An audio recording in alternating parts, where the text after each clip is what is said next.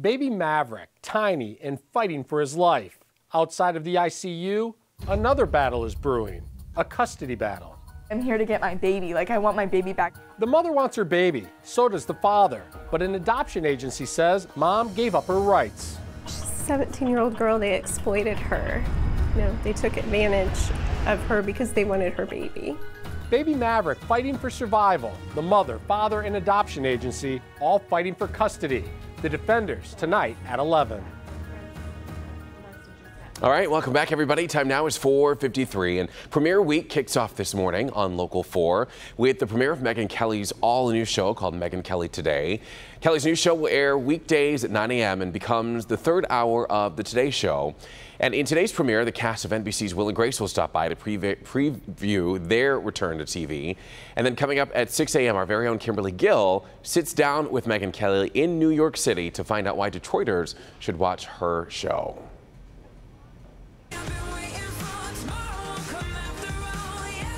And today on Ellen, ahead of tomorrow's much-anticipated premiere, a few of the members, the cast members of This Is Us, stop by to preview the season and speak about Mandy Moore's recent engagement. Has your fiance met your television husband? Yes, he's met the whole cast. Everybody's very close. Everyone's significant others and whatnot. We're like one big family. We really are. As cheesy and gross as that sounds, we all really love each other. That's a really good thing. It is. Yeah, that's a really lucky thing. And you can catch the season premiere of This Is Us tomorrow night at 9 p.m. right here on Local 4. A lot of good TV watching going on this week. All right, everybody, coming up next, local stories from all across Metro Detroit. Plus, we are following breaking news. Our Nick Monticelli, they're live. He's going to update us on a story about a deadly hit and run, Nick. And that's in Clinton Township, where police are still trying to figure out who hit and killed a woman trying to cross the street here at 16 and Gratiot on her bike. We'll give you those details next on Local 4 News today. All right, thank you, Nick. Well, right now we're taking a look at our maps this morning. Things looking good. However, those of you traveling towards I-275 a little bit later today, stick around. We want to let you know about some construction. I'll help you get around it coming up at 5 o'clock. Brandon. Some issues with Detroit public schools because of the heat, the eastern half of the country hanging on to summer. We are anticipating a noticeable change coming. Fall returns in your 7-day. We'll break it all down next right here. Local 4 News today at 5 a.m. is next. Don't go away. We are. Local 4 News begins right now with a breaking news alert. Deadly hit and run. A woman run down while riding her bike. This morning, the hunt continues for the driver behind the wheel. Brandon? Summer continues. Near record heat for the 4th day in a row. Man, oh man, it is hot. This weather is amazing. It's just unbelievable just how hot it is. 90s is just... This late into September, too. You're going to need a church fan all morning.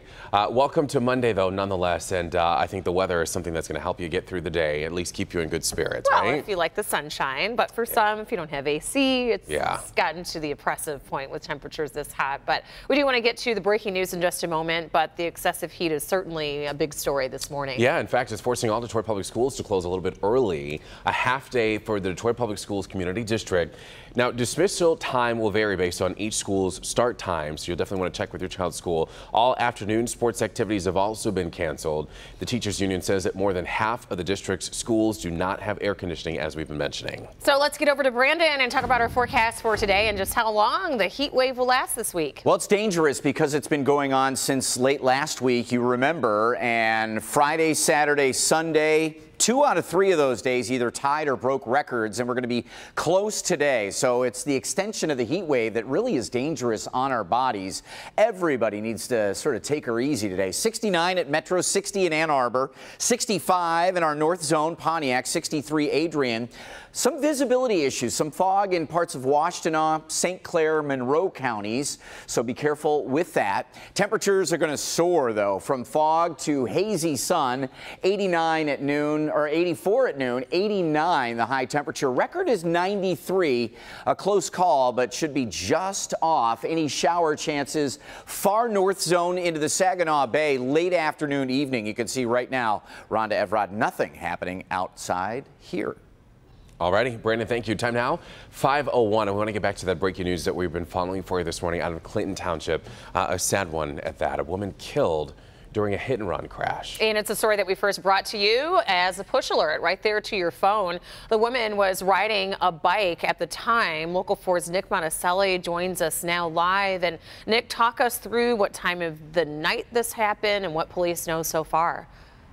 So, Rhonda, this happened at exactly 10:07 last night at the intersection of 16 and Gratiot. And as far as we can tell, the woman was trying to cross Metro Parkway here in the crosswalk. Her bike and she actually landed about 20 or 30 yards away from this location. Let's show you some video to get you a better idea of exactly where all this was. Again, 10 o'clock last night, 16 and Gratiot here in Clinton Township. The woman is in her 40s. You'll be able to see that bike here in just a moment. Officers from Clinton Township sent here as fast as they could. Unfortunately, that woman died right here on the scene. And as you mentioned, this is a hit-and-run accident. So whoever did this hit her and then took off without even trying to help her at all. And that is what's unfortunate about this. Now, here's the good news, if there is any good news. 16 and Gratiot is a very busy intersection. A lot of businesses at this spot. CVS,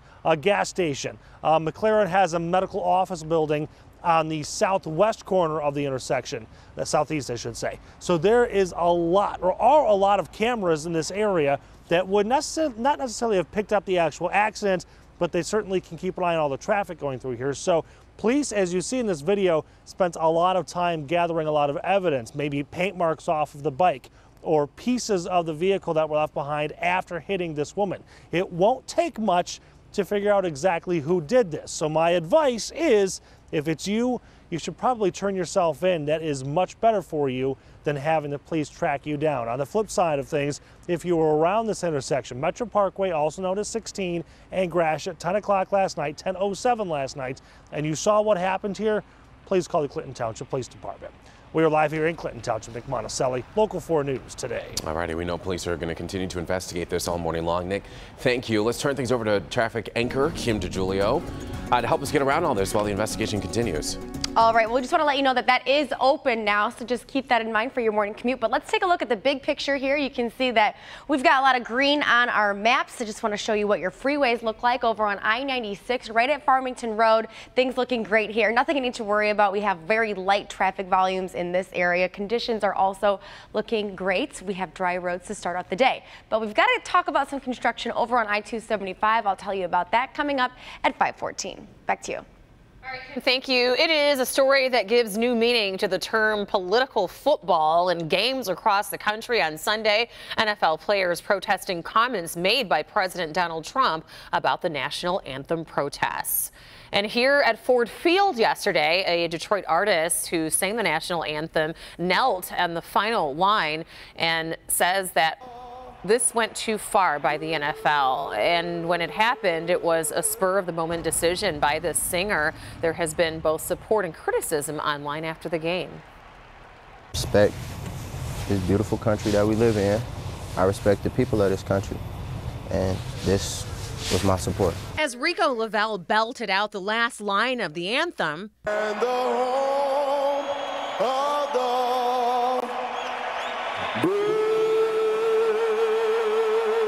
as little boys waving flags on the field looked on, the Detroit artist pumped his fist in the air. Lavelle said he'd been thinking about taking a stand for a while, but it was one specific comment from the president that forced him to act. President Trump called our players SOBs, you know, some of the greatest athletes. It just wasn't it for me. When it came to the controversy nationwide, the Lions fans and military veterans supported the demonstrations. I definitely get it, but at the same time, all that's important. Those are our amendment rights, and you exercise them peacefully. This couple had mixed feelings. I think everybody should be patriotic and stand. I was okay with it. I mean, patriotic, of course, but at the same time, it's a platform for them to say what they want to say. Lavelle says afterwards, several Lions players voiced their support, and for those who criticized him, the singer hopes this encourages a dialogue. For people that have some type of anger towards what I did today, I hope they got that same type of anger towards injustice. Much more on the anthem controversy during our 6 o'clock hour, including reaction from players.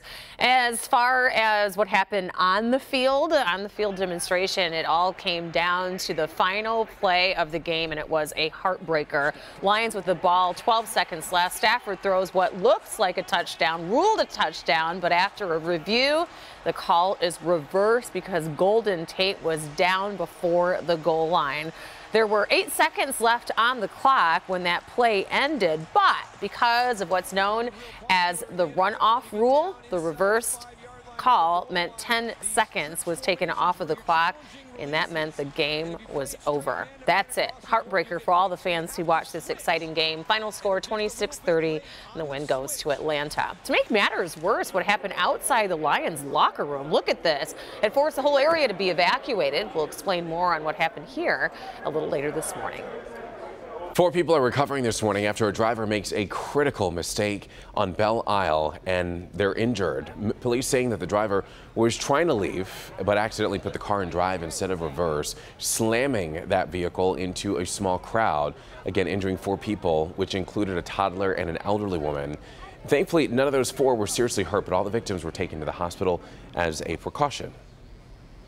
I've never seen nothing like this happen. This is a family fun day. Everybody was out here having a great time. Music playing, a 9-year-old boy's birthday party, and they just came and traumatized everybody. Well, the driver was cited for reckless driving and later released. Another woman was arrested for disorderly conduct. As many in Puerto Rico are struggling to recover from Hurricane Maria, hundreds are trying to leave the island altogether. The terminal at San Juan's airport was packed as people were just there trying to get out.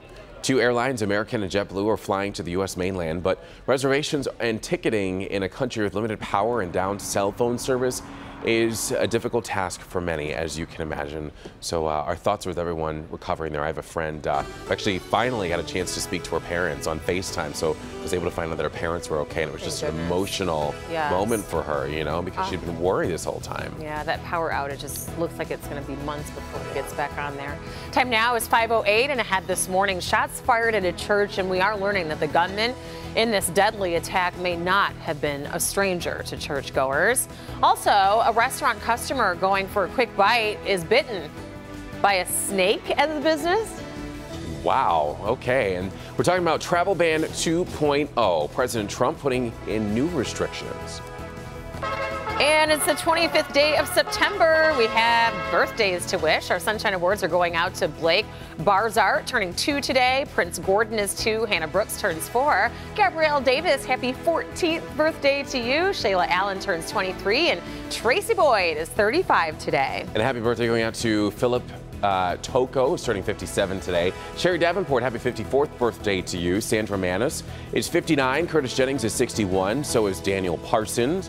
And Darlene Hudson turning 62 today. Also celebrating today, Willie Williams turned 79. Corliss Darnell, happy birthday to you. And a huge happy birthday to my boyfriend, Jason Drumheller. Happy birthday to you. Jolynn Harper, Claudia Williams, and Victor Wright also celebrating birthdays today. And a happy anniversary going out to Jason and Shakira Benning, celebrating 8 years together. Kevin and Heather Kruger's 13 years together for them. Wes and Francis Parker, happy 35th anniversary to you. And take a look. Yes, we have another special birthday to wish today. A member of our Local 4 family, the lovely Sandra Ali. Happy birthday, Sandra. Right now, it's... Welcome back. It is 5:13, and President Trump has signed a new proclamation placing new restrictions on entry into the U.S. The new rule is going into effect on October 18th and will impact citizens in 8 countries, including Iran, North Korea, Syria, and Venezuela. The restrictions range from full travel bans on some countries to visa restrictions in others. The announcement comes just as the president's temporary ban is set to expire. Republican senators leading the fight to repeal and replace Obamacare insist that their bill has a shot at getting passed this week. Just 3 GOP no votes would doom the bill because every Democrat in the Senate opposes it. So far, Senators Rand Paul and John McCain have voiced their intention to vote against the bill. And experts say Senator Susan Collins may also vote against the bill. The primary reason McCain and Paul referenced is in their dissent deep cuts to Medicaid and limits on pre-existing condition coverage. It is 5:14, everybody. Look at the temperature. It is almost 70 degrees in some places at 5 o'clock in the morning. Yes, and we have seen record-breaking high temperatures for the last few days around here, Brandon. Any signs of relief? Yes, 6 weeks from now. No, we've a few more days of this, and by Thursday, a noticeable difference. But stay tuned. That's 7 days, just a couple of minutes away here, and we'll show you what is happening. 69 degrees out there, average high temperature for this late September, early October. Numbers should be near 70, and that's where we are to start the day. That live look in Mount Clemens. Good morning, Macomb County. 69 degrees at 8 a.m. Some patchy fog out there, fog or haze through the 8-9 o'clock hours. Noontime, 84. 89 will feel like 93 today, but the actual air temperature record at Metro Airport in Detroit is 93. So I think we're just shy of it, even though it feels every bit of the 90s later on today. Stifling heat. We need to make sure we're not doing too much outside, staying hydrated, doing all the right things, because this is like the 4th day in a row plus, so it can have an impact. Fog right now down in Monroe County, 1/3 of a mile visibility. Also up in parts of St. Clair County, in and around areas of Port Huron. 1.5 mile visibility out in Ann Arbor. We're also seeing a little fog developing in parts of central Washtenaw, where temperatures are just a little bit cooler. Don't have a whole lot going on here locally, satellite and radar wise. This is Marie, way out here off of the Carolinas, Category 1 storm there. This cold front, though, is going to come through here Tuesday night into Wednesday. Dry, should be dry, but it'll be a steering mechanism across the eastern United States and push Maria and Lee, 2 Category 1 storms farther out to sea. So Maria will be a nuisance with some riptides and some storm surge in the Carolinas maybe the next 2 days, but that's as close as it gets. Today and tomorrow here around Metro Detroit, upper 80s to near 90, feeling even warmer than that. But again, Tuesday night into Wednesday, a dry cold front, so that drops us to 80 on Wednesday, still well above average, but a noticeable difference. Wednesday into Thursday, our numbers drop into the upper 60s and near 70 degrees, and that will feel very nice as we get through the weekend. We do have a shower chance Friday afternoon. I believe Go Blue is off this weekend, so Sparty, a 4 o'clock afternoon game on Saturday at home. All right, well, looks like those temperatures are going to be just like what we expect for a late September game that come this weekend. But still dealing with those hot temperatures right now, as Brandon said, lots of water today. But let's take a look at your commute right now. We are looking good out there. We've got green on our map, so let's zoom into some construction to talk about over on Van Dyke. This is on the northbound lanes just past 15 Mile here. 1 lane blocked from 9 a.m. to 3 p.m., so maybe see a little bit of a slowdown in that area. Also, southbound I-275 right at Van Born will have some construction there. That will have 1 lane blocked from 9 to 3. Eastbound I-696 will see those orange barrels as well between Mound and Van Dyke. 2 lanes are going to be blocked there for an hour today between 9 a.m. and 10 a.m. So if you're out running errands during that time, you may see a slowdown there as well. We also want to take a look at your I-75 commute. That's coming up in my next report at 5:24. But right now, I'll send it to Rhonda.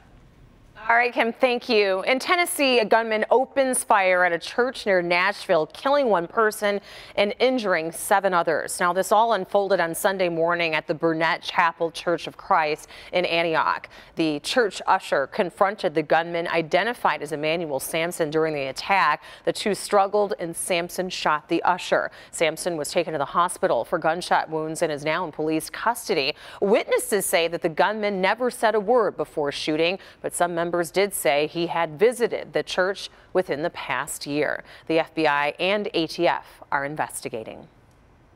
Well, the guy came from the right side of the church and he was just shooting. He was just shooting. He came right to the middle and shoot more. He don't talk. He don't talk. He just keep holding the hand like they go like this and, you know, like moving like this. Church members tell police that the gunman attended the church 1 to 2 times 2 years ago. The man wrongly convicted of murder as a teen is recovering now after being shot on Detroit's east side. Devontae Sanford was shot in the back of the leg Saturday morning at the Martin Luther King Apartments on Shane near East Lafayette. Last summer, a judge set him free after nearly a decade in prison, and he'd been living at the apartments with his girlfriend. Police saying that Sanford is expected to be okay, but we're told that he's not cooperating with the investigation. Time now is 5:19, and millennials are not the only ones having fun. New this morning what baby boomers are doing more than anyone else. We'll have details on that, and maybe this guy was really just really late for work. Next, we've got the story behind this crazy and dangerous idea. Secrets to... Good Monday morning. Welcome back to Local 4 News today. Sitting at 69 degrees, some patchy fog around the Metro Detroit area like central Washtenaw, St. Clair and Monroe counties. But as we go through the day, another warm and steamy one. 84 by noon, 89 feeling like the low 90s because it will be muggy. The record is 93, Kim, so I think we're going to fall short of that today. Yeah, that's a hot one. All right, well, here is a look at your commute this morning through Auburn Hills. I-75 right at Jocelyn Road. Traffic volumes are starting to build a little bit, but nothing that's going to slow you down, and conditions looking fantastic for your Monday morning drive. All right, Kim, thank you. So we have some crazy video to show you. It's something right out of an action film. A man in Australia is caught on camera clinging to the back of a moving train. Yeah, so take a look at this. Someone riding on a highway near the tracks recorded this pretty daring stunt. He was holding on to the windshield wiper as the train sped down the tracks, going 68 miles an hour. The daredevil is 23 years old. Yep, he was arrested at the train's next stop. He was lucky it was just arrested and he didn't fall off. I know, hanging onto the windshield wipers. What happened if they would have turned them on? Right. And then he would have lost his grip. Exactly. I don't want to think about that. No. Time now is 5:24, everybody. And in our next half hour, the high school football rivalry that went way too far. Yeah, this morning, both schools are launching investigations. We'll have details on that. Plus, the fire at Ford Field after the Lions game. That story coming up as well. Also, Nick Monticelli working on breaking news this morning from Clinton Township.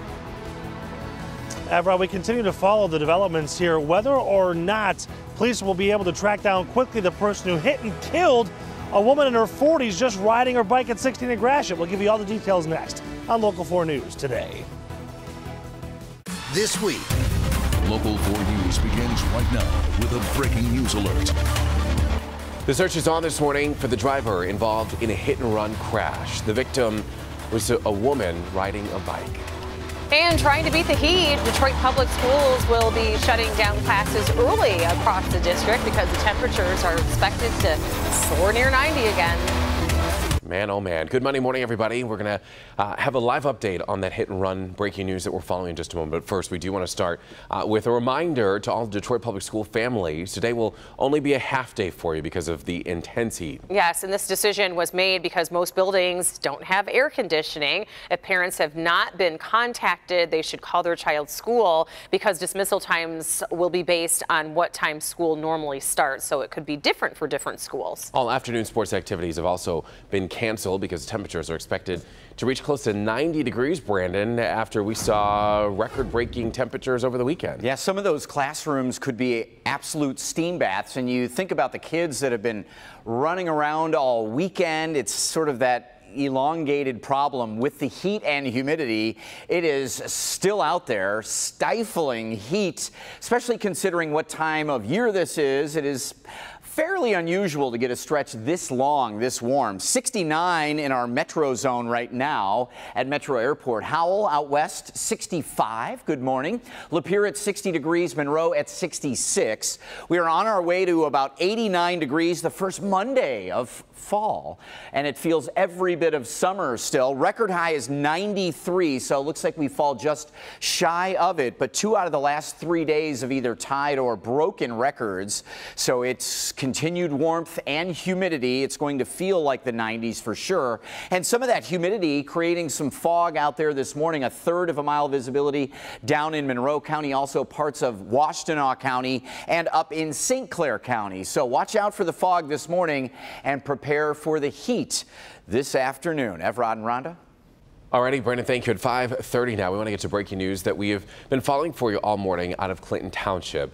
A woman riding her bike is hit and sadly killed. Yes, and now the search is on for the driver responsible who left the scene. Local 4's Nick Monticelli joins us now live along Metro Parkway. And are there cameras in the area? Is there any description of the vehicle that police are looking for, Nick? No official description just yet. They're hoping to get something put together sometime this morning. There are cameras in the area, mainly because 16 and Gratiot is a very busy intersection. There are a lot of businesses here, so there will be some cameras that hopefully saw something. So this is the eastbound lanes of Metro Parkway here at Gratiot. If we pan the camera off to the right here, you can see pretty close to the north side of the eastbound lanes, right about where that lane merge sign is, lane closing sign is. That's where this person was left for dead. We can also show you some video. This accident happened at about 10 o'clock this last night. Actually, 10:07 is when the 911 call came into the Clinton Township Police Department. And a woman was on her bike, her bicycle, trying to cross 16 Mile Road here when she was hit. It's a pretty small bike. There was a lot of damage to that bike, and unfortunately, that woman was killed. And not just killed, but left here for dead. Nobody stopped to help her, specifically the person that hit her. Now, there were a lot of police technicians out here, evidence technicians, looking for anything they could find. In fact, in that video, you saw there were evidence markers scattered all over Metro Parkway as they were picking up little bits and pieces between the bike and hopefully the vehicle that hit her. They'd really like to be able to track that person down, and it's going to take some work, but they should be able to do it. Here you can see that bicycle being loaded onto the flatbed. They do that so they can maintain the evidence and try to collect things off of that as well. So as we come back out here live, there are cameras out here. There is evidence that has been collected. So if you were the driver that did this, it's best just to turn yourself in at this point, because as they have said, we'll find you. We're live here in Clinton Township. Nick Monticelli, Local 4 News today. All right, Nick, thank you. Meanwhile, a family has lost a loved one, so our hearts certainly go out to them. For the very latest on this throughout the morning, we will continue to keep our website updated at clickondetroit.com. All right, let's get a check of your traffic as you head out this morning, a morning commute. Here's Kim DeGiulio.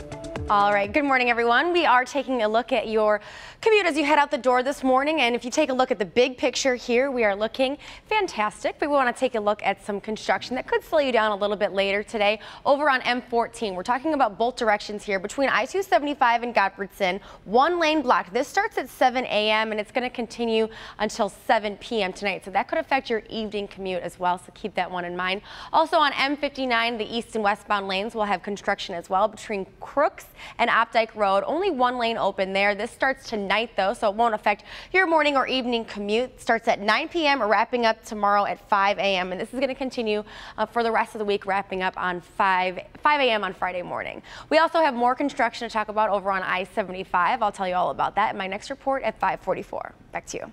Alrighty, Kim, we'll check back in with you. It is 5:33 now. And the man charged in that high-speed chase that weaved through Detroit, he's heading back to court today. He's 22-year-old Duran Sherrod, and he's facing a long list of charges. Police chased Sherrod through Detroit after he was suspected of shooting a woman in the head, and she later died. Sherrod has not been charged in that shooting just yet. And a man is in the hospital this morning after an apartment fire in Pontiac. This happening around 10 p.m. Saturday night. The man suffered burns to his body. He's now in critical condition.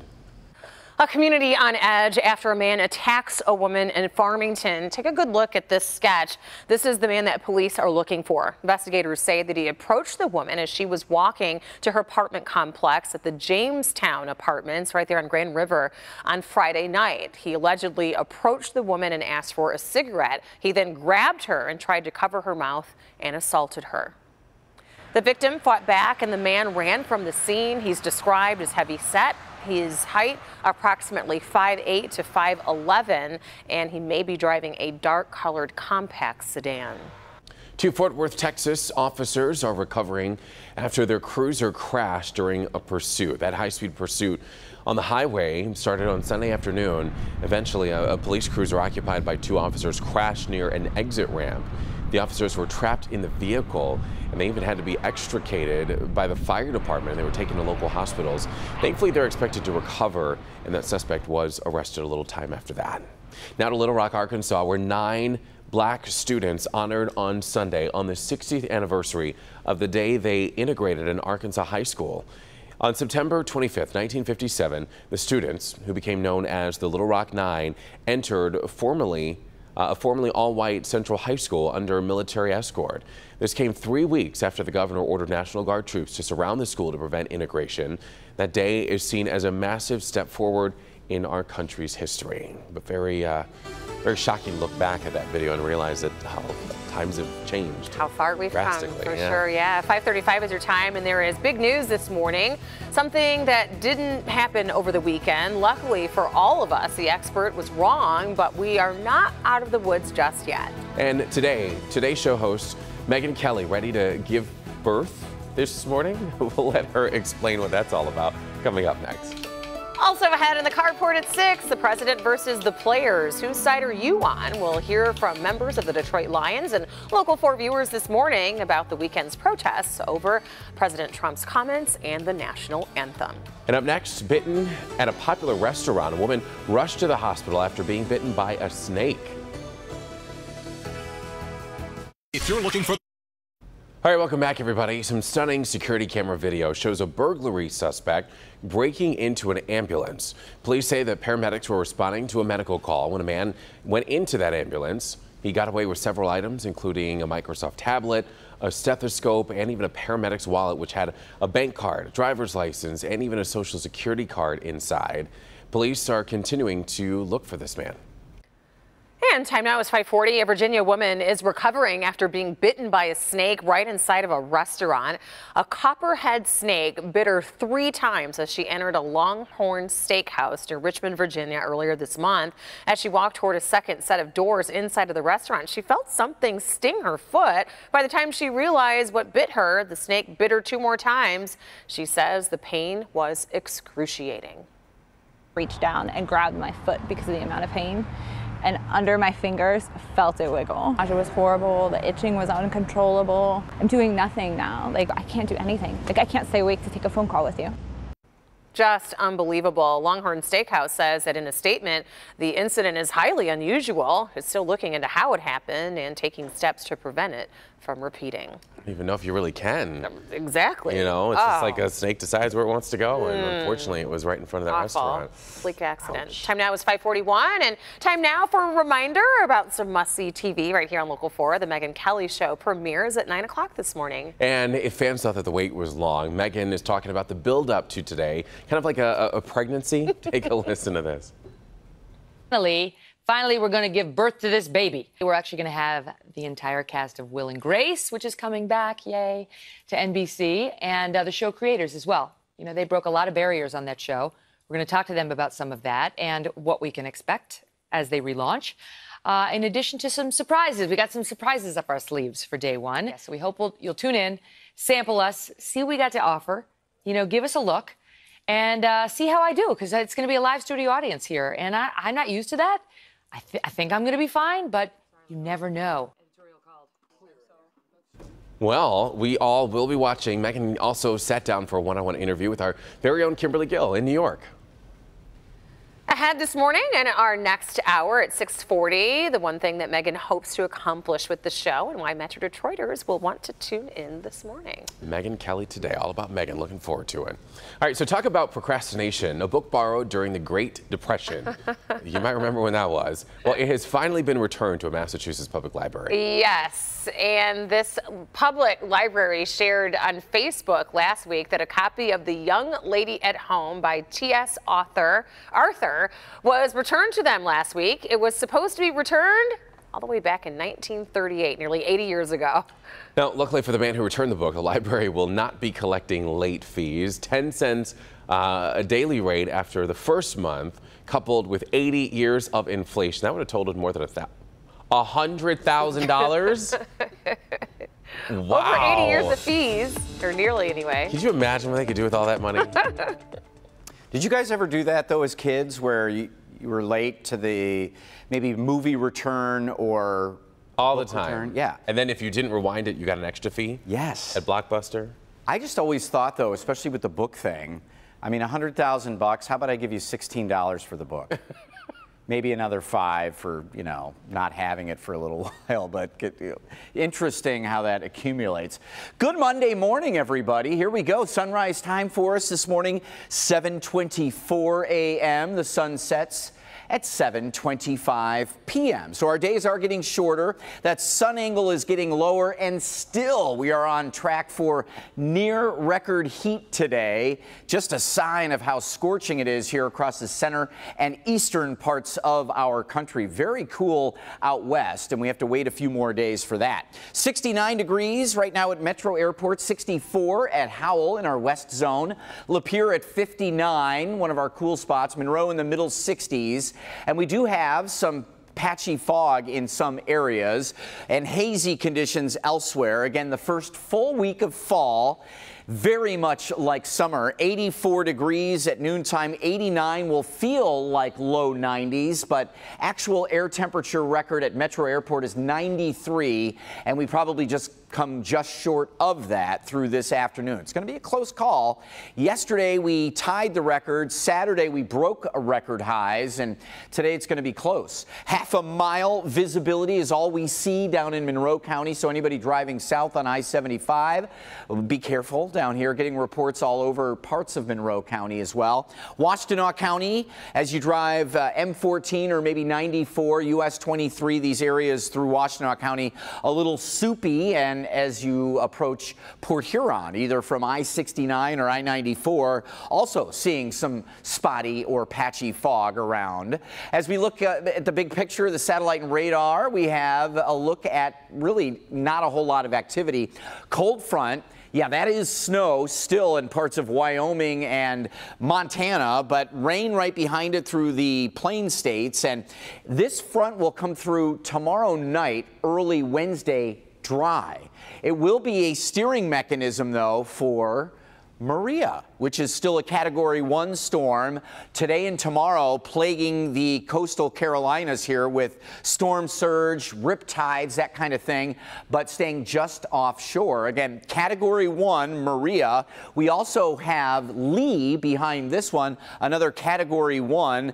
80-mile-an-hour winds from Maria as it moves north. Pretty slowly, again, just bringing that nuisance activity to the mid-Atlantic states today and tomorrow. And then on Wednesday, again, we have our cold front coming through. And look how that sort of pushes Maria farther to the east. And it goes right in between the U.S., the coastal United States here, and Bermuda, with a closer call to the Carolinas today and tomorrow. But Wednesday, that cold front here drops our temperatures about 10 degrees. We are near 90 today and tomorrow. Still muggy. Wednesday, less humidity and 80. Should be a decent day, but Thursday, how about 69 for a high temp? That will feel much more like fall, obviously. And as we head into the weekend, temperatures staying on the cooler side. A chance for a couple of showers Friday afternoon. The weekend right now does look dry. And here is Kim with your 4 Live traffic. Good Monday morning. Good Monday morning to you as well, Brandon.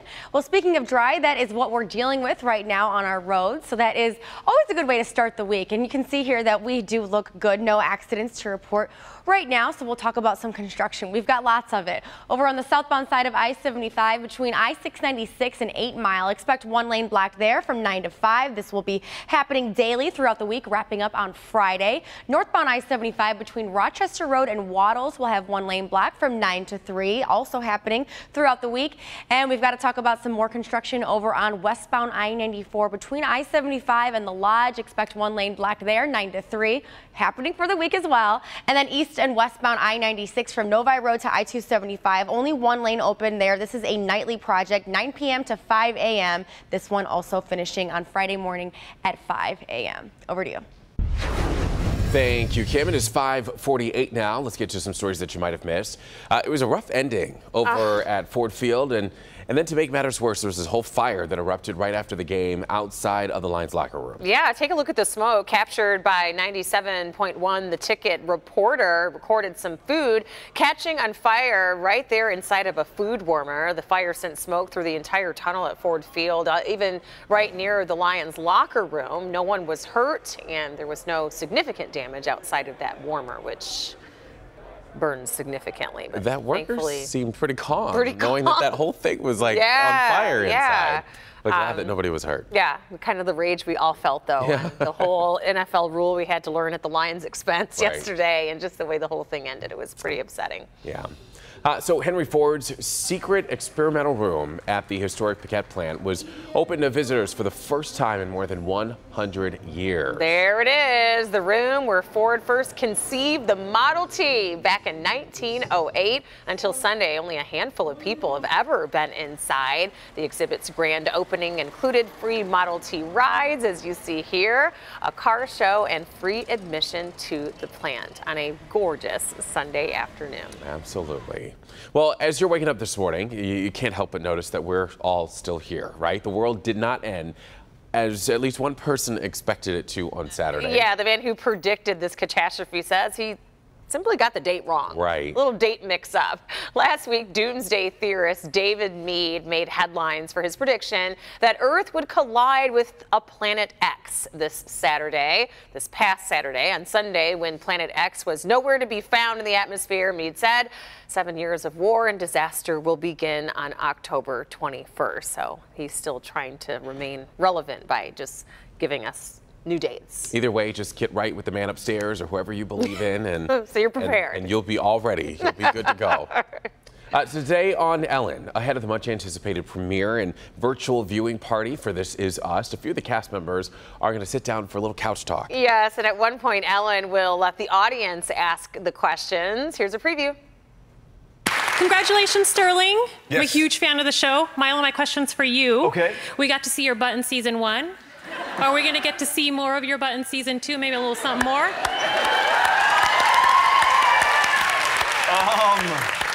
I feel like that's I get asked that as much as how did Jack die? We're gonna see your butt. She had one question, and Both that is very what she chose to ask. It was cute. It was Okay. a cute moment. Well, if you want to see Milo and his butt and all that good other stuff, just stay determined, I guess, and you can see what's going to be happening when This Is Us premieres. You only have one more day to wait for that season premiere of This Is Us. It's tomorrow night at 9 right here on Local 4. Highly anticipated. I'm very shocked at her question choice. All right, so after the break, 2 schools launch investigations after a football rivalry goes way too far on and off the field. And boomers have millennials beat on this one. Oh. I'll tell you what it is. Not using an iPhone. May not necessarily be the best thing. Oh. We'll be right back. We'll give you a 360 view on Live in the D. We'll take you for a spin. Isn't this exciting? Of course, look at that. I love coming to Detroit. Check out the show. At 10 on Local 4. The best thing. Welcome back to Local 4 News today on a Monday morning. It is warm. It is upper 60s for most of us. A little patchy fog. Watch out, especially in rural areas. But steamy and hot today. We're looking at 89 with a feels-like number in the low 90s, Kim. Record high is 93 today. We're probably going to be just short. All right, well, you definitely are going to want to crank that AC early this morning on your way to work or wherever you're headed. But the good news is that the commute to wherever you are going is looking good. This is I-96 right at Beach Daily. Quiet out there, light traffic volumes to start off the day, accident-free as well. Alrighty, Kim, thank you. It is 5:55 now. And 2 Colorado high school football teams clashed on Friday night, and one of the schools is accused of using racial and sexist slurs. Denver public school officials say that some players reported being tackled and taunted with racial slurs, and then several female students attending the game received sexist slurs thrown at them. And to top it all off, some of the students allegedly brought a Confederate flag. Laugh at us to throw racial slurs. Use my language, but they called her a And they called her monkey. We did ask them to remove that flag, and they did. I think, unfortunately, it set a tone of tension both on the field and off the field. These things, whether they happened or not, you need to know that they're unacceptable, and there's no place at Weld Central for those things.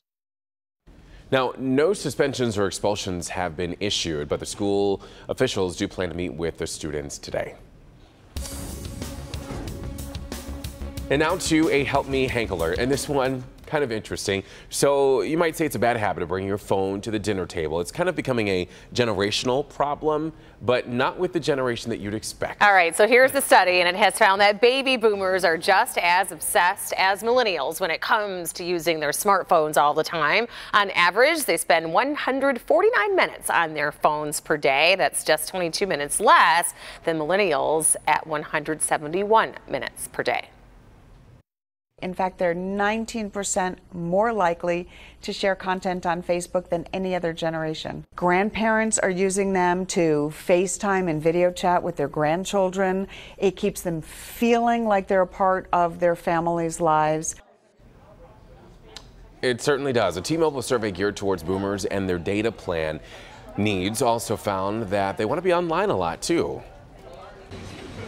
I would definitely agree with that. My mom uses her phone all the time. Oh, my mom does too. She'll just literally, you'll be talking to her and she just pulls out the phone and starts taking pictures of you.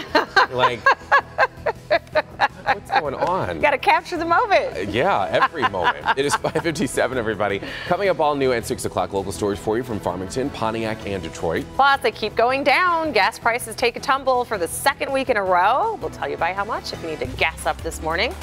And we are continuing to follow some very sad breaking news out of Clinton Township. The search is on for a driver that left a bicyclist for dead. We're going to have a live report for Nick Monticelli. They're live at the scene coming up. Local 4 News begins right now with a breaking news alert.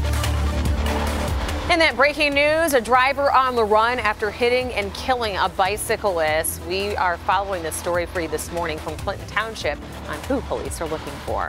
Plus, a show of solidarity. Owners, coaches, and even players across the NFL united in protest against President Trump.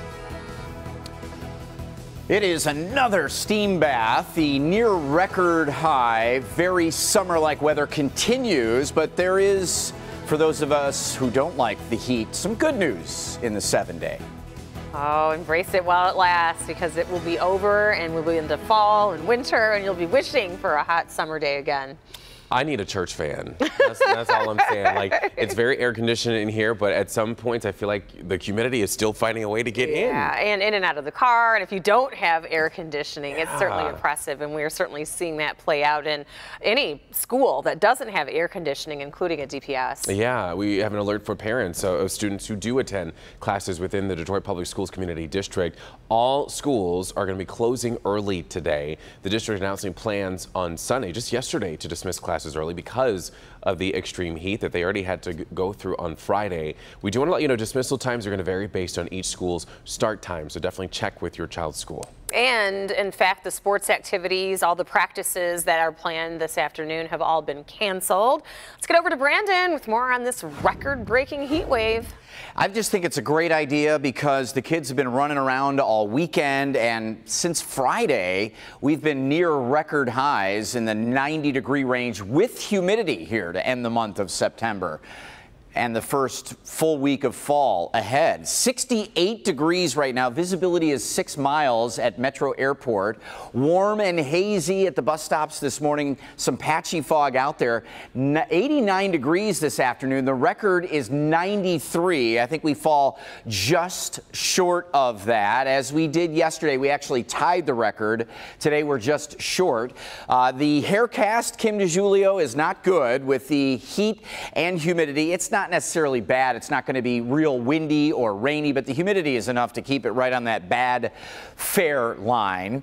Be careful driving through Washtenaw, Monroe, and St. Clair counties, where we have visibility at 1/3 of a mile or less. Your 4-zone weather is available if you're looking for that cool down. It is on its way. You can find your 4-zone 7-day forecast. Find your neighborhood weather right there on the weather tab. Click on Detroit.com. Here's Kim now for live traffic any issues to start the work week? No, Brandon, despite the fact that we do have some visibility issues out there, we are looking good. Here is the map right now. You can see we've got a bunch of green out there, no red icons that are going to indicate that we have any accidents. Here's a look at the eastern side of our viewing area. I-94 right at Little Mac here. You can see that visibility is a little bit of an issue, so may want to give yourself some extra time if this is part of your commute, but nothing that's really going to slow you down. Traffic volumes are really starting to build, but again, accident free, so that is great news. However, we have construction over on I-275. I'll tell you about that coming up in my next report at 6:14. Back to you. All right, Kim, thank you. Let's get back to the breaking news that we've been following since last night. In fact, a woman hit and killed in Clinton Township, all while just riding her bike. In fact, it's a story we first broke and you may have seen as you woke up on our clickondetroit.com app. Local 4's Nick Monticelli has been following the story for us along Metro Parkway where the accident took place. And Nick, it sounds like police are hoping for some surveillance video from local business or those street cameras to help them out. That would certainly help them to at least give them an idea of what kind of vehicle they are looking for. The accident happened at about 10 o'clock last night here at the intersection of 16 and Gratiot, Metro Parkway and Gratiot in Clinton Township. Let's show you some video to give you a better idea of what the scene looked like. You can see all the police out here. They had Metro Parkway closed for about 5 hours between 10 o'clock and basically 4 a.m. this morning, so 6 hours, I should say. And then they had that bicycle that they brought back over to one side of the scene, loaded it onto a tow truck, which you'll see here in just a moment. The woman was in her 40s, hit while she was apparently trying to cross Metro Parkway, but that's something the accident reconstruction team has yet to determine. As far as who did this, that is the big question. This, as we mentioned, is a hit-and-run accident. So whoever killed this woman in her 40s just took off and did not stop to help. The Clinton Township Police Department continues to investigate. As we said, they're looking at cameras. They will be looking at cameras. They're also looking at the evidence left behind, some markings on the bike, hopefully evidence pieces left behind by the vehicle that hit her, a lot of things to look at in the next couple of hours. They do have detectives already notified. They will be working on this as soon as they can. As for other people that could help, this is key in an investigation like this. If you're around the intersection of Metro Parkway and Gratiot around 10 o'clock last night, you either saw the accident or saw a vehicle speeding out of here out of control, because that tends to be what happens, please call the Clinton Township Police Department.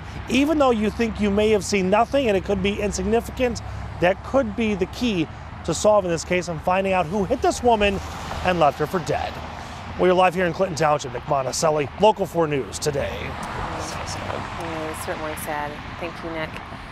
In other news, it's what played out all weekend long in the headlines. President Donald Trump's comments suggesting that NFL players who kneel for the national anthem should be fired has been met with more protests around the league. In Jacksonville, multiple players kneeling during the anthem. And in Pittsburgh, only the coaches were on the sidelines for the anthem. The team stayed there in the locker room. Yeah, you probably saw the images here in Detroit. 8 Lions did take a knee during the anthem. The entire team locked arms as a show of unity, along with owner Martha Ford and the head coach, who stood with them. That's not what she represents. That's not what we represent. And, you know, she came out, unity, all is one. Caldwell asked us all to stand together and unite, and I was there for my brothers. I fight for my brothers. The president is a person that, you know, when a kid looks at them, they should want to aspire to be the president, you know, and I can't say that I want my kids looking at that type of behavior and saying, hey, Dad, I want to be like that. Well, as for the game itself, in true Lions fashion, it was a knuckle biter, or a nail biter, we should say, until the last quarter and that last play, actually. Yeah, actually, knuckles is a good one because the nails were gone at that point. Lions had the ball, 12 seconds left. Stafford doing what he does best, getting that touchdown throw on the 3rd down. It's called a touchdown, but then after review, the call is reversed because Golden Tate's knee touchdown. A player touched him before he could break the plane, that goal line. And here's where it gets complicated. There were 8 seconds left on the clock for a 4th down, but because of the runoff rule, which we all learned about yesterday, if you didn't know, the reversed call means 10 seconds are immediately taken off the clock, which meant At that point, the game was over. Lions could not run another play. That's it. We're all heartbroken. The final score, 26-30. But a valiant effort by the Detroit Lions against a very good Atlanta Falcons team. So we should all be very proud of our players. Wow. All right. Well, speaking of football, let's send things over to our Monday morning quarterback, Jason Carr. Good morning. Guess who I have as the hookup on my fantasy teams, quarterback to wide receiver? Oh, would it be Stafford and Golden Tate? So that would have helped. On top of the heartbreak, I'm like, no! The winners, the losers, the surprises from week 3 of the NFL season. We're here to help your fantasy football hopes, although my own hopes aren't so hot. Evrod, over to you. Oh, but first, taking action. What you should do if you're one of the millions impacted by the Equifax hack. Rob Maloney is going to explain that coming up next in his Money Monday report. Keep it here.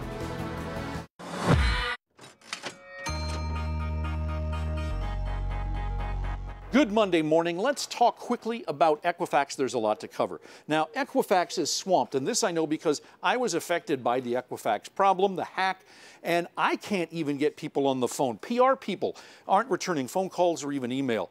I signed up for the Trusted ID Premier. Nothing came in the mail, so what do? Well, the first thing you do is you do a fraud alert with all of the credit bureaus. Now, here's something you didn't know. There are now 4 credit unions, TransUnion, Equifax, Experian, and now Enovis. Belt and suspenders time for security. You can go for a freeze on your credit. But here's the thing about the freeze. It costs $30 to $40 to do it with all 3, and it stops thieves cold. But at the same time, if you need to get credit, it costs the same $30 to $40 to unfreeze your credit. So there is a downfall there, and you got to do that a couple of days in advance. Don't do it on the day you want to, say, get a car loan or a mortgage. Finally, you can file a complaint with the Attorney General's office. We have links to all of this information and help for you right there on clickondetroit.com on the Maloney Money page. Local employees.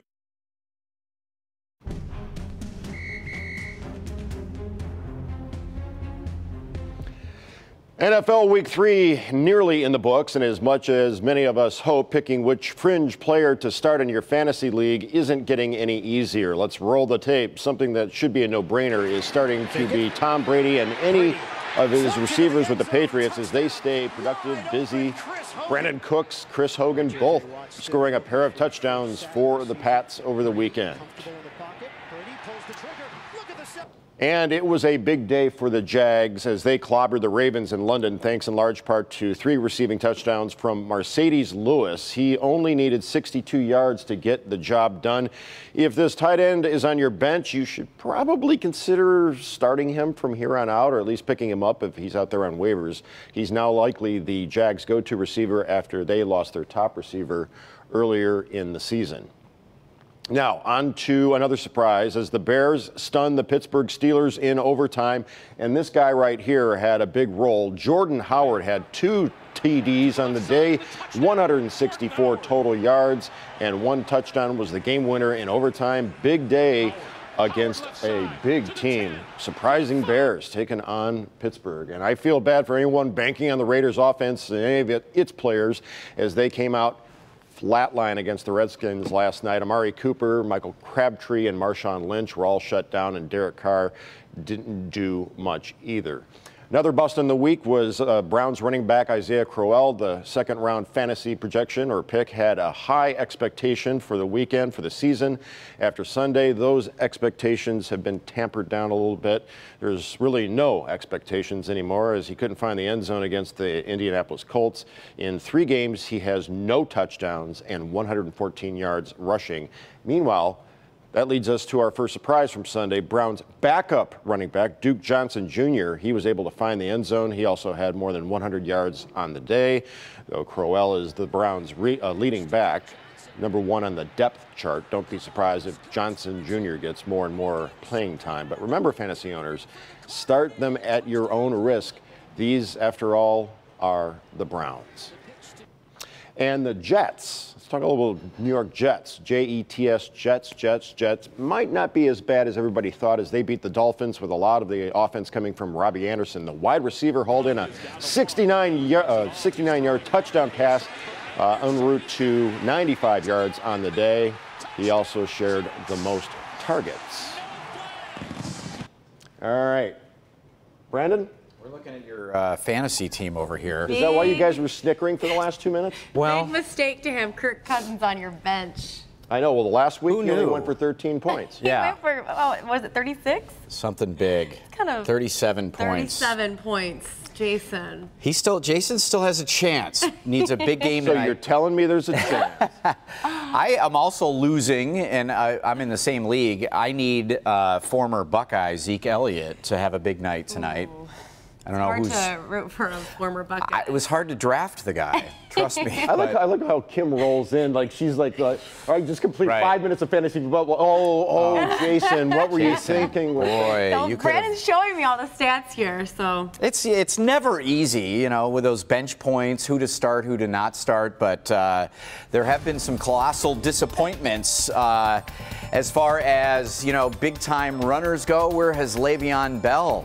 Go Green. Where has he been this year? He had an okay game yesterday, but him and what's the running back from Arizona, Johnson, have been, you know, sort of busts this year. One hurt, one sort of just average. Anyway, let's get it back to where we need to be here. Weather-wise, 60s out there, most locations. We do have 59 out in Port Huron, and here's a look at some fog that we are seeing, 1/3 of a mile visibility right now as we look out into Washtenaw County here. You see the contour on here, that sort of haze over Washtenaw County, Monroe County, parts of St. Clair County, showing us 1/3 of a mile visibility or less. So we need to plan for that as we're heading out. Also planning the day for another scorcher, warm and humid, 84 degrees by noontime and 89 the afternoon high. Record is 93 air temperature. Our heat index will be about 93 with the heat and humidity, but just shy of a record. Yesterday we hit 89, which tied a record, and then 91 on Saturday broke the record. We were close on Friday, so it is a stretch of very warm days in a row here, and it could be very challenging on the body, so just make sure we're all taking it easy, check in on the neighbors, and I know the DPS schools at least are letting kids out early today because of the stifling afternoon heat. It finally breaks down as we head into Wednesday and Thursday. This cold front should come through tomorrow night on the dry side. We were hoping for some rain, but right now 89 today, 89 tomorrow. Wednesday down to 80. Still about 10 degrees above average, but down, and humidity should be starting to squeeze out of the area. By Thursday, we're really going to feel it. We have 69 degrees Thursday all the way through the weekend. Fall finally returns by the end of the week. Our Hanson's weather window this morning. Everything is going to be all right. Is that Bob Marley, or is that? No. Everything is gonna be all right. Who sings that? I don't know. Who sings that one? It's a good song. One-hit wonder. I do remember that song, yeah, but sounds like a Bob Marley lyric in there as well. Your Hanson's weather window today. Bringing back the hits. Good one. All right, well, good morning, everyone. We're taking a look at your commute this morning. We've got no accidents to report right now, just some construction. So we'll start with this over on Van Dyke. We're talking about the northbound lanes just past 15 Mile here. One lane blocked from 9 to 3, so you could see a bit of a slowdown there. Also, southbound I-275 right at Van Born, expect one lane blocked there. This also happening during that same time, 9 a.m. to 3 p.m. Eastbound I-696 has some construction as well between Mound and Van Dyke. 2 lanes blocked from 9 a.m. to 10 a.m. So just for an hour, expect a slowdown there. Now let's take a live check at our roads right now with our 1-800 Call Sam Chopper Shop. We're looking down at your commute over on I-75, and things looking good here. Conditions are good in this area. This is right at 12 Mile. Now just keep in mind that we are seeing some patchy fog in some area. Visibility not great. You can see that this is good, but again, just be careful of that if you do run into that on your morning drive. Over to you. All right, Kim. Thank you. In today's consumer headlines, just how much are airlines making off of all those sneaky fees? But first, another price drop at the pump. Maribel Aber joins us now live from NASDAQ. Good morning. Happy Monday. Hey, Good morning, Rhonda. Here we go. Gas prices are down in Michigan. The statewide average is $2.42 a gallon, down about 12 cents from last week, but that's more than the 23% higher than a year ago. This is according to AAA Michigan. In Metro Detroit, the average price for a gallon is $2.43, down about 9 cents. You know, airlines charged flyers $7.1 billion in fees for checking bags and changing flights last year. It's up from $6.3 billion in 2010, according to a report from the Government Accountability Office. As the amount of fees collected rise, travel experts say there are ways to avoid them. Listen up. Southwest doesn't charge for check bags, and Rhonda, using certain credit cards can also eliminate the baggage fee. Rhonda. All right. Thank you, Maribel. It is 6:20 on your Monday morning, and police want him behind bars. We're telling you why they're hoping that you could help find this man after a scary encounter. But first, a connection between alcohol and cancer, why making just a small change in your drinking habits could save your life.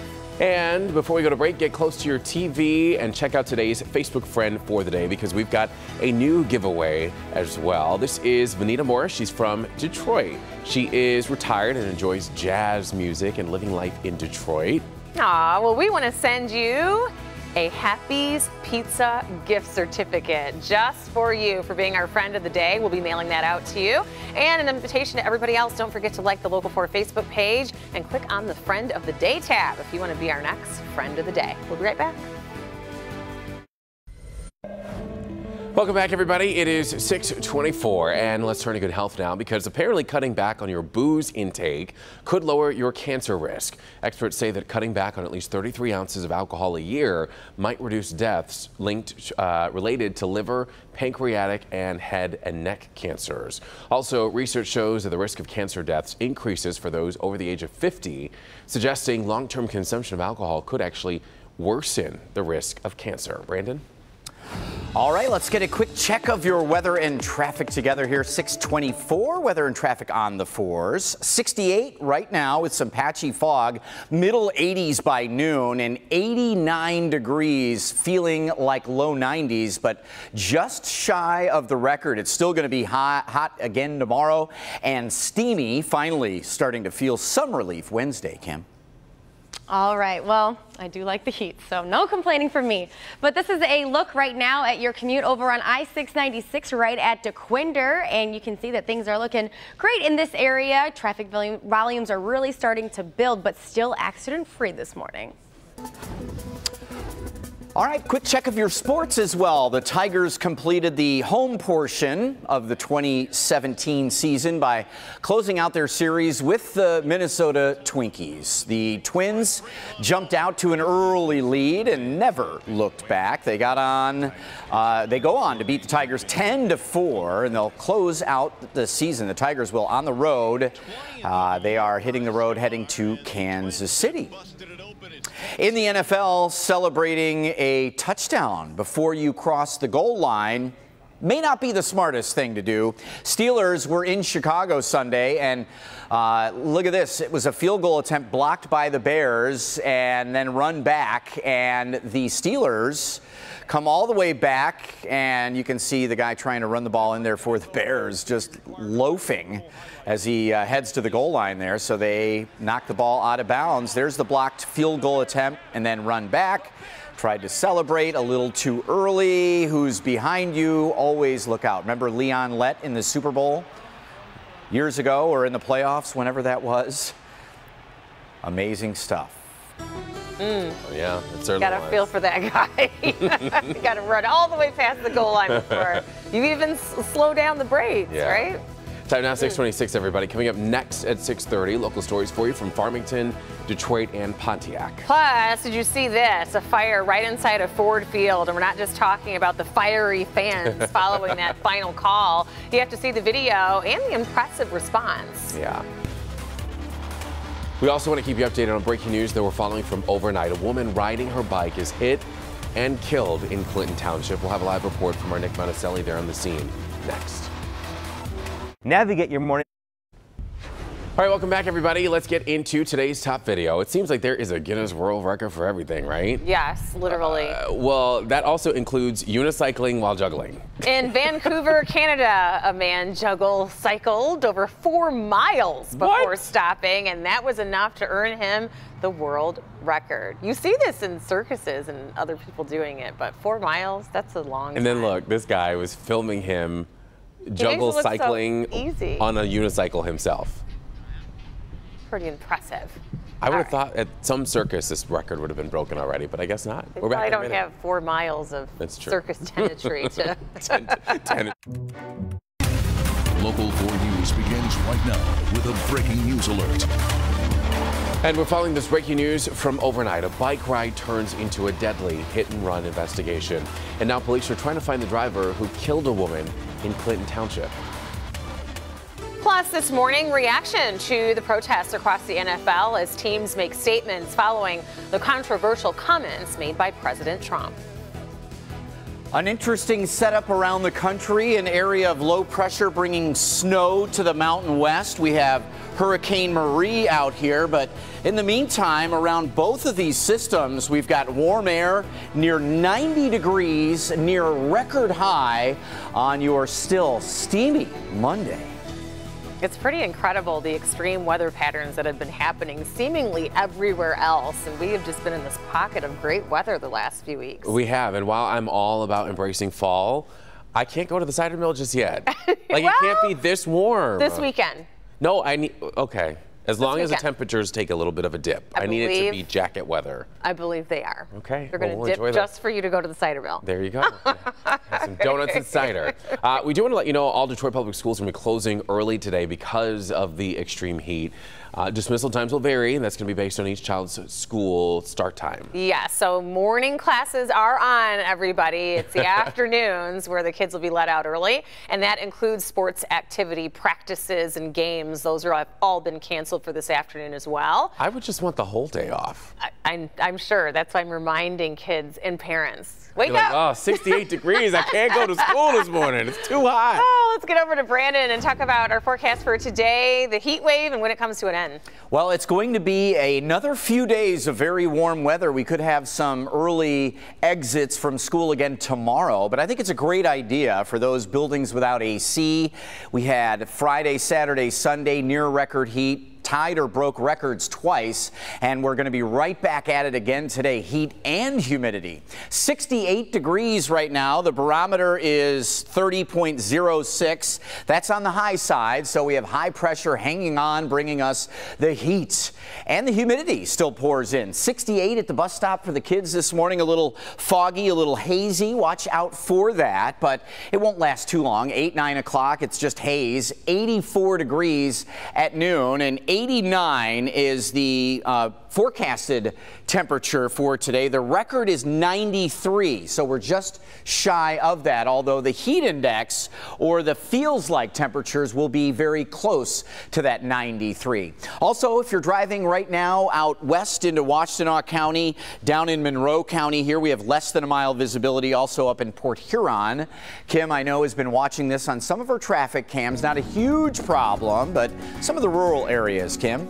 That's right. We are seeing some patchy fog out there. So if you're in one of those areas that Brandon just mentioned, maybe give yourself a little bit of extra time. But the good news is that that's not causing any problems this morning. We are still accident free. So now we have construction to talk about over on westbound I-94 from I-75 to the Lodge. 1 lane blocked there from 9 to 3. This is going to be happening all week during that same time. And then we've got nightly construction over in Novi. East and westbound I-96 from Novi Road to I-275. Only 1 lane open there. This is going to start up tonight at 9 p.m., wrapping up tomorrow morning at 5 a.m. Keep this one in mind for the week as well. That will be ending on Friday morning at 5 a.m. And then we also want to take a look right now with our Sky 4 chopper to see what your commute looks like. This is a look at I-94 right at I-96. Visibility in this area looking good, but it's getting busy out there, but no slowdowns to report at this time. Over to you. Kim, thank you. At 6:34, we're talking about this breaking news that we've been following for. Your story that first broke on our Clip on Detroit mobile app. A woman hit and killed while riding her bike in Clinton Township. And now police are trying to track down the driver responsible who left the scene. Local 4's Nick Monticelli joins us now live with more on the investigation right there along Metro Parkway in Clinton Township. Nick, as businesses are opening, I'm sure police are hoping surveillance video could shed some light on what type of vehicle they're even looking for. That's their hope. At the corner of 16 and Gratiot, you've got a CVS, a McLaren medical building, a gas station, and even more businesses on the northwest corner. So there are, or there should be, a lot of video to go through, at least to see what kind of vehicles were in this area. Take a look at this video. This hit and run happened at 10 o'clock last night. The 911 call coming into Clinton Township PD at 10:07. And it appears this woman in her 40s was trying to cross the road on her bike here at 16 and Gratiot, likely trying to cross Metro Parkway when she was hit and killed. Now, the driver, as we mentioned, just took off, did not stop to try to help this woman. And again, someone saw her and then called 911 for help. Now, as we said, they will be looking at security cameras. They're also going to be pouring through some evidence that was collected here at the scene. You can see her bike there right now as police were taking that away. They got evidence markers on the road as well, because there were some pieces of evidence left behind. They're also hoping that some paint may have rubbed off and hit that bike as well. A lot of different things to go through this morning to try to track down who hit and killed this woman. And I get it, accidents happen. Things like this are going to happen, especially in an area that is dark at 10 o'clock at night. But the bottom line is you can't hit somebody and then just take off. That's going to make the investigators' work even harder, and it's going to make the charges for you go up. If it was just an accident, it could be just that. But leaving the scene and leaving someone there to die is an entirely different story. Now, if you were at this area 10 o'clock last night and saw something suspicious, maybe saw the vehicle or saw something that just didn't seem right, please call the Clinton Township Police Department. We're live here in Clinton Township. Nick Monticelli, Local 4 News Today. And hopefully one of those businesses that there had this accident on security footage so we can get a description of the vehicle and possibly get it out to everyone watching at home. Nick, thank you. Time now is 6:36. They kneeled, they linked arms, and some teams didn't even come out on the field. Yes, we are talking about the show of defiance to some comments made by President Trump over the weekend that spread across the board with the NFL, Jason. That's right. NFL players, owners, and coaches kneeled or locked arms in unity during the national anthem at their games. The protests were in response to President Trump's comments against the practice of kneeling during the anthem, saying players that did so should be fired. However, players and coaches were not the only ones to take part.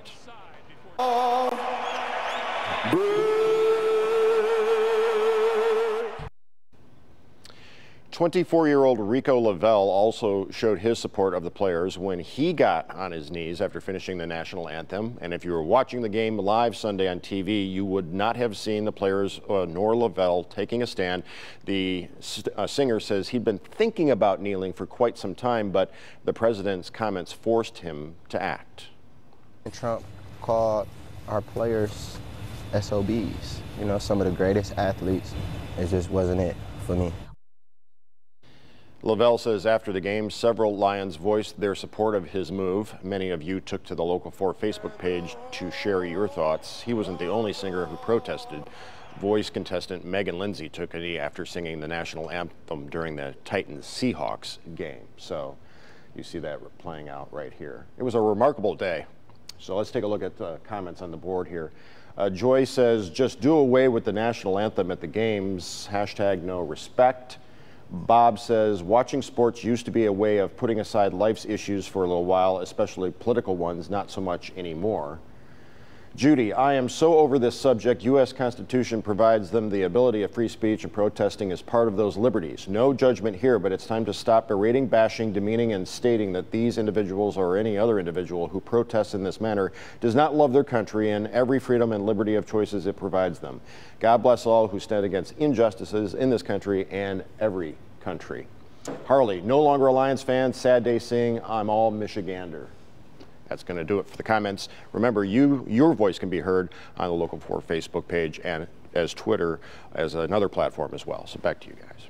Alrighty, Jason, thank you. To 6:39, everybody. We're going to get to some stories that are making headlines all across Metro Detroit this morning. And let's take you to Farmington, also Pontiac. But first, we start out right on Belle Isle. This was awful. A group of people were hit by a van on the island over the weekend. Police say that the driver was attempting to leave when that driver accidentally put the car in drive instead of reverse, and the car slammed into the crowd, injuring 4 people. Thankfully, no one was seriously hurt. I've never seen nothing like this happen. This is a family fun day. Everybody was out here having a great time. Music playing, a 9-year-old boy's birthday party, and they just came and traumatized everybody. The driver was cited for reckless driving and released. Another woman was arrested for disorderly conduct. In Pontiac now, 2 people were shot and 1 is listed in critical condition. This happened around 7 p.m. Saturday, right in the area of Marshall and Lois Lane. The incident is still being investigated. And over to Farmington, police are searching for this man depicted here in this sketch that they say attacked a woman. They say that he approached the woman asking for a cigarette as she walked to her apartment complex, the Jamestown Apartments, right there on Grand River in Farmington. He then grabbed her and tried to cover her mouth. The woman was able to fight back and the man fled the scene. But this is the sketch of him. He's described as heavy set, 5'8" to 5'11" tall, and maybe driving a dark colored compact sedan. Thank you. Be easily recognizable. All right, it is 6:40 and still ahead, one-on-one with Megyn Kelly. We talked to the newest member of the Today Show team as she reveals her feelings on leaving Fox News, plus what she has in store for viewers of her show that debuts this morning. Plus, President Trump's travel ban, the White House imposing new restrictions on who can enter the country. And here is a look at our 4 Frenzy game of the week. Crosstown rivals Ann Arbor Pioneer and Ann Arbor Skyline will play under the lights this Thursday. Good luck to both teams. 4 Frenzy. Welcome back. It is 6:44 and the Trump administration announces new travel restrictions and adds 3 more nations, 3 more countries to the original list. The new limits range from visa restrictions to complete bans on Iran, Libya, Somalia, Syria, and Yemen, the 5 predominantly Muslim countries targeted in the original executive order. Now, this new proposal adds North Korea, Venezuela, and Chad to the list. The changes are set to go into effect on October 18th. Well, it was a dramatic start to Sunday's Lions matchup at Ford Field, followed by, well, an equally dramatic postgame. Well, a fire erupted right outside of the Lions locker room. It had nothing to do with the outcome of the game. Take a look. It was caught on camera. Actually, a reporter from 97.1 The Ticket recorded food catching fire right inside of a food warmer. The fire sent smoke through the tunnel at Ford Field and near the Lions locker room. Thankfully, no one was hurt and there was no significant damage, but just a fiery end to a lot of fans that were pretty fired up over that NFL rule that ended the game for us. Did you see how calm that person who opened the fridge was? You're like, oh boy. Like, oh, it's on fire. Yeah. What do we do now? We got this. Okay. I think I would have reacted a lot more dramatically, to say the least. Perhaps you thought they were making burnt ends?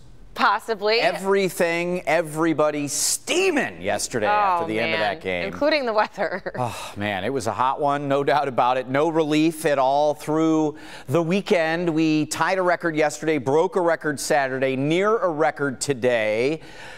Good Monday morning. DPS, Detroit Public Schools, are letting kids out early today because of the heat, so you can click on Detroit for all of that information. Temperatures in the 60s.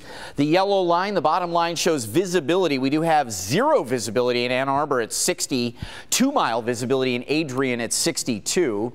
Middle 60s at the bus stop this morning, so it is warm. Average high this time of year, 70.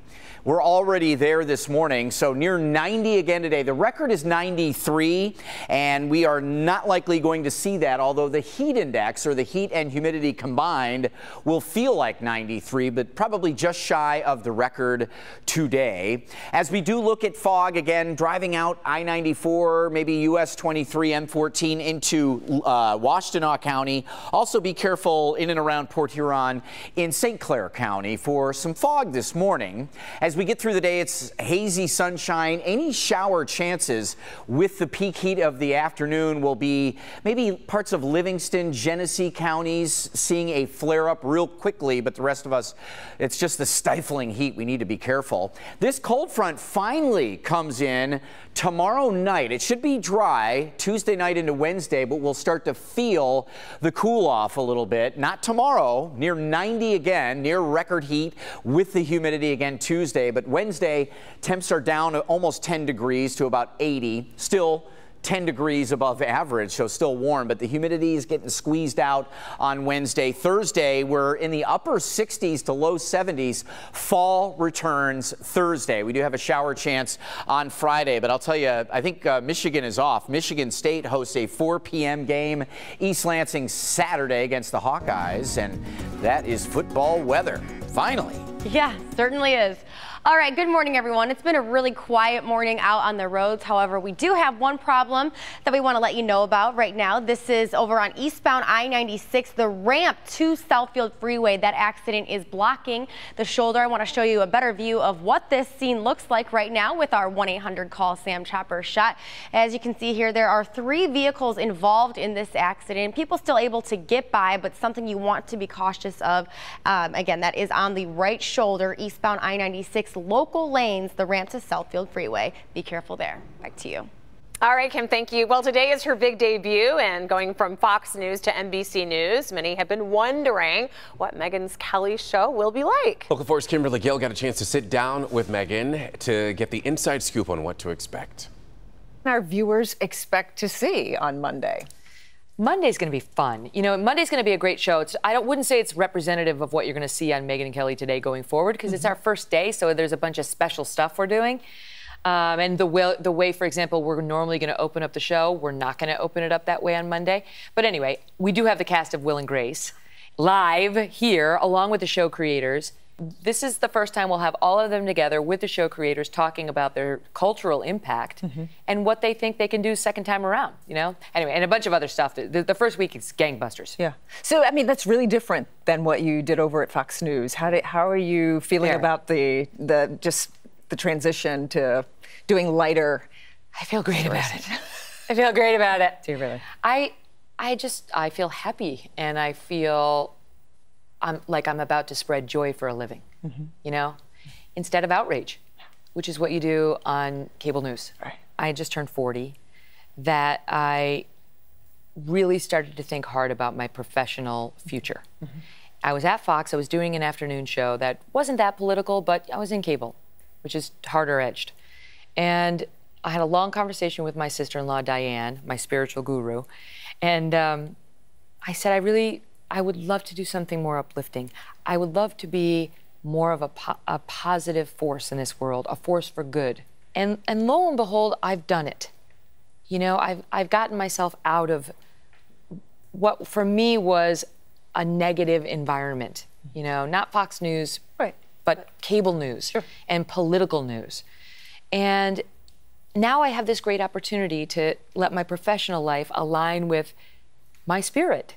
She'll be doing this all in front of a live studio audience. And one of these seats will be filled with a very special guest. My mom is hysterical. She's going to be part of the show. Oh, that's great. She is. She came in, she did a test segment. She was hilarious. And so you'll see her. You'll get to know her. It's going to explain everything, Kim. Will she mispronounce words like? Absolutely, she will. She came out just when she was here the other day. She's like, Mom, you a little nervous? She goes, no, I feel like they finally got to me. I can't believe it took this long for them to find me. She is a hoot. Oh, yeah. She is a hoot. You're going to love her. And you are going to love Megyn Kelly Today. It debuts today at 9 a.m. right here on Local 4. Don't miss a minute of it. All right. It is 6:51, everybody. We'll get your stories to watch for coming up next. Sky 4. Welcome back, everyone. We continue to follow breaking news from Clinton Township. A hit and run there leaves a 40-year-old woman dead, and police are now searching for the driver who hit her. The woman was riding a bicycle, this bicycle there on Metro Parkway just east of Gratiot, when she was hit late last night. Unfortunately, there's no description of the vehicle that hit her at this hour. And stories to watch for today. All eyes will be on President Trump to see if he will comment any further on the national anthem protest conducted by the NFL players. More protests could take place during tonight's game between the Cowboys and the Cardinals in Arizona. New restrictions announced for the president's controversial travel ban, adding North Korea, Venezuela, and Chad to the list of affected countries, ranging from visa restrictions to complete bans altogether, with the changes going into effect on October 18th. And the man charged in that high-speed chase that weaved through downtown Detroit and southwest Detroit freeways heading back to court today. 22-year-old Duron Sherrard is facing a long list of charges for leading police on a chase while he was suspected of shooting and killing a woman. Sherrard has not been charged in that shooting. And DPSCD, Detroit Public Schools Community District, has issued early dismissal for all students and staff today because of the near-record heat wave. The district also canceling all afternoon sports and training. To find out exactly what time your child's school will close, you can head to clickondetroit.com. There, you can find a number of stories. Jason has a preview of what else. Yeah, if you want to buy a new car but need to stick to a budget, we are here to help. All you have to do is look for it on the automotive page on clickondetroit.com. 2017's best new cars under 30 grand. Plus, attention parents, Local 4 is looking for Frenzy high school liaisons. See how your talented student can volunteer to share photos, videos of high school sports and activities on the sports tab. Plus, the 4 Detroit Coney Islands you might not have heard about will want to try out. That's on our In the D page. We'll see you back here live on Facebook at 9:15. Right now, let's go back to Studio A. All right, Jason, thanks very much. And here's a look at Webster on the camera this morning. 69 degrees, calm wind, a little bit of patchy fog, hot and humid again today. Cold front tomorrow night into Wednesday will finally cool us off, but 89 to 90 degrees today and tomorrow, near records both days. Make sure we're hydrated and staying cool. Kim? Oh, good advice, Brandon. All right, a couple problems to let you know about. We'll start with this one over on westbound I-696, just past I-94. Accident blocking your right shoulder. Eastbound I-96, the ramp to Southfield Freeway, your right shoulder. And real quick, let's get a check right now with our Sky 4 chopper, northbound I-75, right at Livernois. This one blocking your right shoulder. All right. All right, well, get out and enjoy the day, everybody. Stay hydrated, as you mentioned. Yeah, DPS schools letting out early this afternoon because of the heat, the lack of air conditioning. Find a cool spot. Yes. Absolutely. But don't take it for granted. Right. It'll be cooling off before we know it. We'll see you tomorrow, everybody.